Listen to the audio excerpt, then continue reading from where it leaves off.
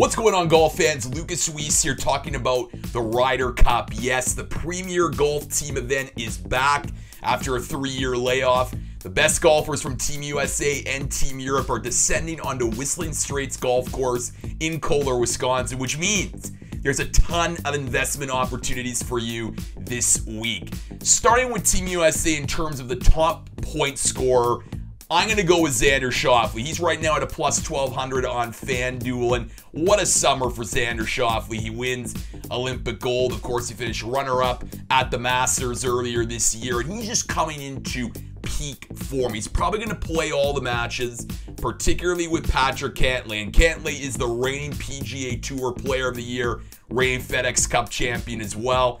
I just like Xander's game on Whistling Straits. It's a course where you got to find the fairways, and I think he's someone that has the great iron play, but also the great short game to deal with the windy conditions and the difficult greens. So give me Xander Schauffele as the Team USA top point scorer. For Team Europe, a little bit more challenging, but I'm going to go with Jon Rahm. Jon Rahm's had an incredible year. He's at a plus 800 right now on DraftKings.